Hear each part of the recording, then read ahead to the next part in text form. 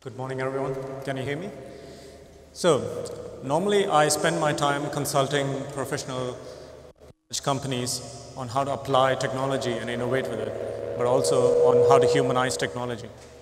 But this job of mine has taken me to all kinds of places. It's taken me to the poorest parts of the world, to the most fanciest corporate boardroom, and this experience has taught me a lot. And today I want to share with you some really unusual stories about how the poorest and the most difficult situations people try to improvise and build on technology to make it useful and relevant for themselves. So I'm going to talk about frugal digital in the sense that frugality is an alternate vision of creating a digitally inclusive world. Today there's a huge gap between what's available as technology and who can access them. And the poorest of the poorest people find amazing ways to bridge this gap themselves. What can we learn from that? What processes can we inspire from that? And how can we apply that in creating the next generation product for the 2/3 of the world which do not have the fastest and the fanciest digital access? So frugality as a concept exists in every poor society. It's all about optimizing, it's all about upcycling, it's all about improvisation, it's about being as efficient as possible in terms of economics, but also in terms of what's available and how to keep on using it in the best possible way. So this spirit is not there in the digital world today, because silicon technology today is mostly about a culture of excess. Everyone is talking about the fastest and the best and the dazzling and the most shiny black box you can ever buy. But this is a different kind of world. I'm going to talk about the story of a new age entrepreneur. So this story stems from one of our research that we did in India. This is Mr. Satish Rai. He's the most unusual character I ever met in my travels. He's an entrepreneur of a different kind because he's the next generation digital entrepreneur in one of the poorest parts of Mumbai.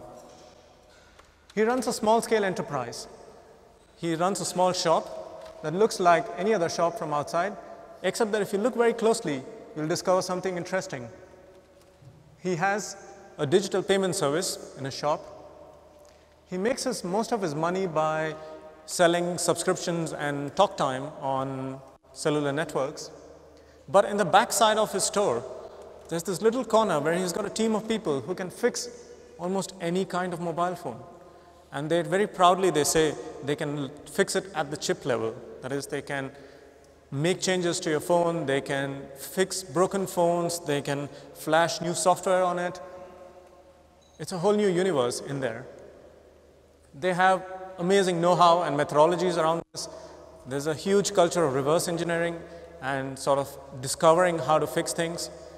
And this knowledge is deeply encoded in the informal education sector of these kinds of poor societies. This is how they make a living. The best part about this is that they also train other people. We talked about school dropouts earlier today, and they actually take up school dropouts and they train them to provide them a new form of livelihood. And they do actually earn pretty decent wages, almost comparable or even better than university-trained students. Then there is the technology ecosystems around it.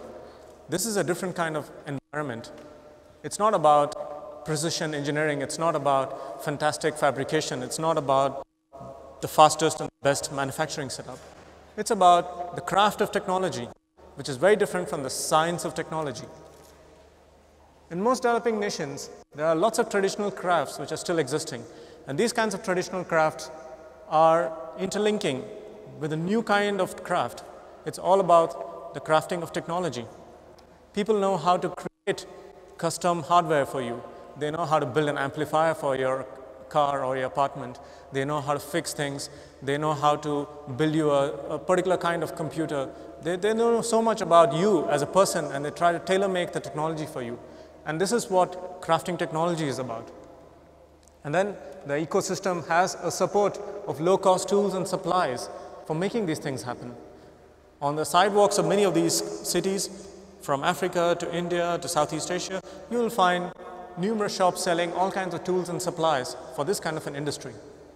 And then there are small retailers who actually help in creating and selling these kinds of technologies, both in the traditional centrally manufactured systems, but also in the informal sector where you can get specific things made for your own purpose. Then there's a whole culture of recycling, but in a very different sense. It's about salvaging what's available. There's a street scene where you can buy second-hand computer parts to basically build up any kind of computer for almost 1/10 the price that you can buy in a retail store. You get low-cost substitutes for the most expensive parts. There's an entire industry manufacturing these kinds of substitutes. So what can we do with all this?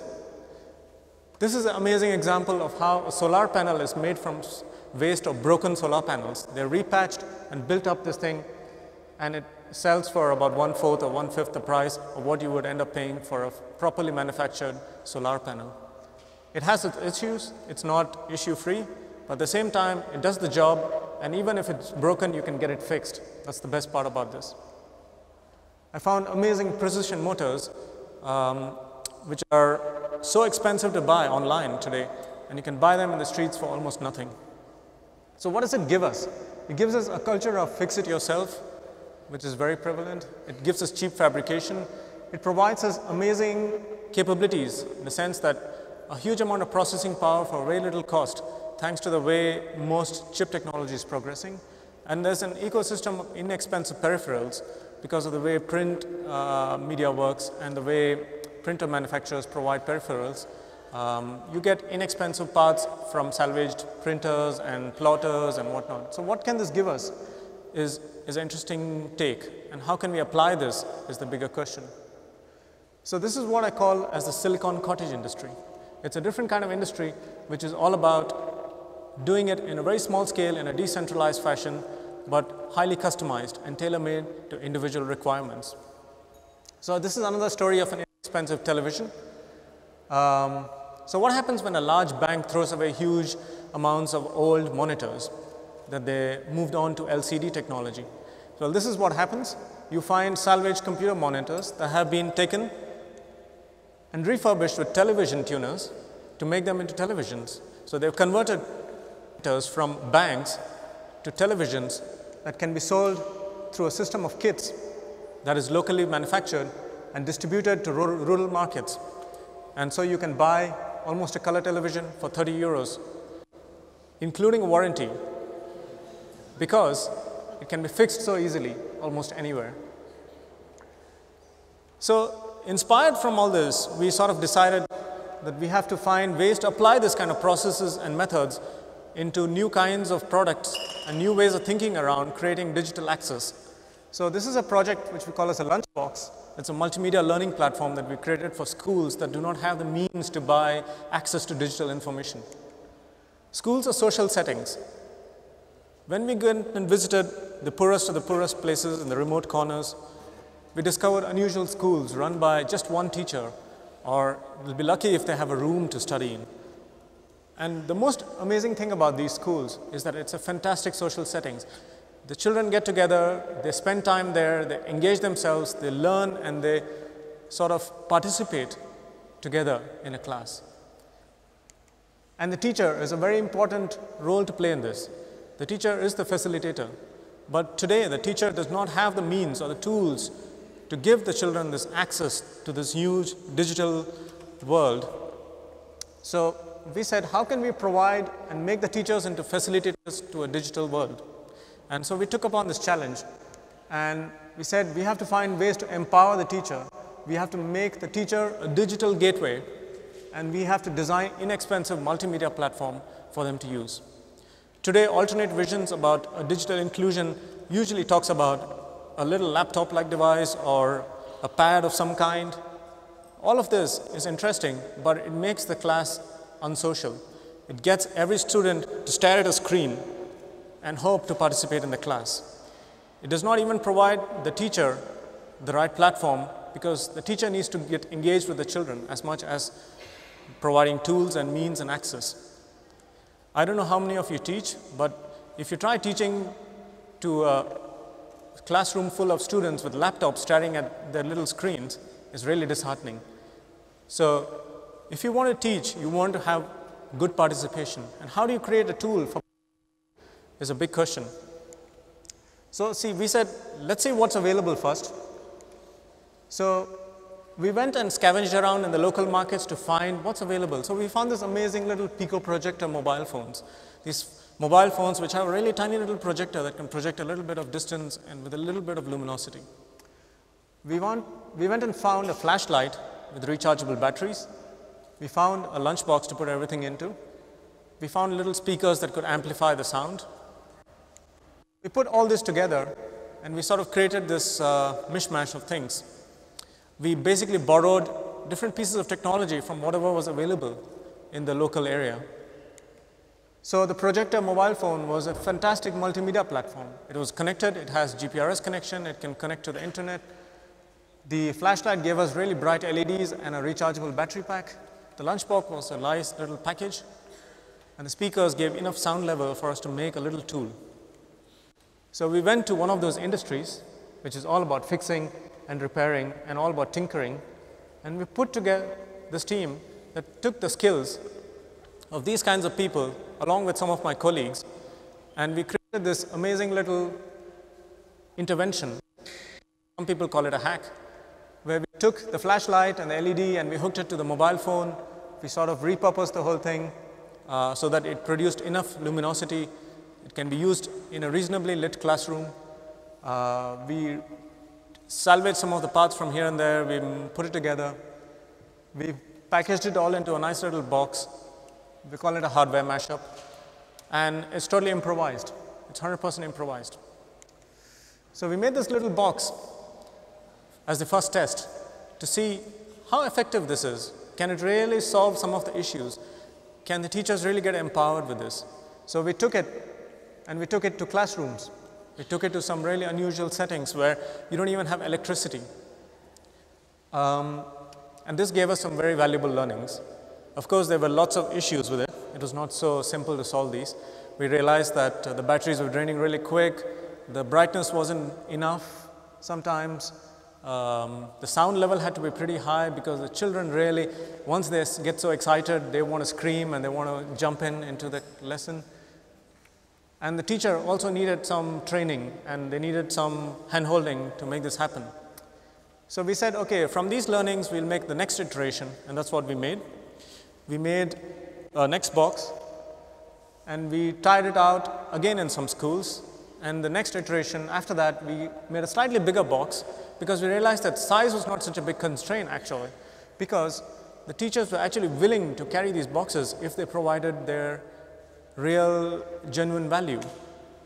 And we decided that it probably needs a little bit of solar power backup so that the batteries don't drain so fast. We also discovered that car batteries and truck batteries were widely available in these places because that's how most people run their televisions. And so we provided provisions in this box to connect up to batteries from cars and trucks. We also decided that this whole curriculum, if you design a new curriculum, needs to be built on existing curriculums. So we don't need to create everything from scratch. So we created a new format in which we could collate information and a lot of open source material and videos and class instructions and science experiments and whatnot and animations from the World Wide Web. And we created a little format on a USB key. And so this whole box runs off one single USB key. And the teacher, all that the teacher needs is once in a while to get hold of one of these USB keys and copy the information onto it. Or even if an organization wants to do something about it, they can post by regular mail these USB keys. And then they plug into this box and the teacher can sort of kickstart a lesson based on their requirements and not based on how the curriculum dictates what needs to be there. So we created this little box. And I have a little demo down there for people who are interested. I can show later on how it works and what are the features in it and how it actually can be built from whatever is readily available. And this box, our estimate is that it costs about close to 70 to 80 euros. Compare that with a computer and an LCD projector and a whole bunch of other things including steady power supply. This is a real bargain. And cost, is a fundamental starting point in these kinds of economies. You start with cost, you need to create value, and then eventually the product picks up by itself. The best part about this is that it's locally serviceable. So that means that if it breaks down or if it has some issues, it can be taken to one of these mobile repair shops somewhere nearby, and it can be fixed almost without any hitch. Because the technologies in there are mostly based on mobile technologies, and it's based on very simple fabrication techniques. All you need is a few tools and a little bit of knowledge on how to construct this thing and deconstruct it. So what can we do with this is the real question. So education is just one of the areas that we are addressing in the spirit of Frugal Digital. We think that this can be applied to all other kinds of sectors. We are right now working on testing these things out in the education context, but at the same time, we want to find ways of scaling this idea. So we are working with different collaborators on scaling it to about 37,000 schools in India right now. But the best part is the same approach can be applied to other kinds of areas, including low-cost medical diagnostics. You can do agricultural advisory. You can do soil and water testing. There are endless amounts of possibilities if the process around these things are tailor-made for the context and the situation and the economics of a certain place. So this is what all Frugal Digital is about. And you can find out more information about this if you want to online. Thank you.